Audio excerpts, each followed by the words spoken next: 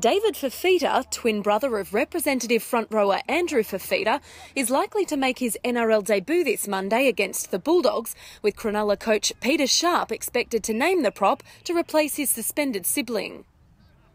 Andrew, who is older by 10 minutes, will miss 2 games after pleading guilty to a Grade 2 shoulder charge on Titans winger David Mead in the opening round.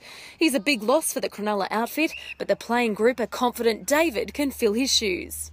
Built the same, both got the sort of same style of playing, so as long as he does his job and comes on the field and enjoys it, I think he'll have no problems. 5/8 Todd Carney is being given till the final hour to prove his hamstring will withstand Monday night's match at ANZ Stadium. He only made it through a short run with the group on Thursday. Any team getting their playmakers back is good, and Toddy's a quality player, and we sort of missed him and Jeff Robbs on the weekend just with their direction around the field. So if he comes back, it's better for us, and hopefully we can make sure we use it.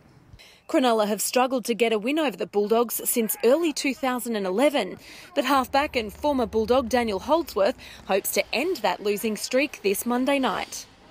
I was at the Bulldogs. It was a great time in my life. I loved it there. Great people. So, but I'm at the Sharks now, and I want to go there and win a game with footy. So that's the plan. Tinirawa Rona slots into lock to replace injured captain Paul Gallen, while Chris Hyington has overcome a calf strain to join the interchange bench.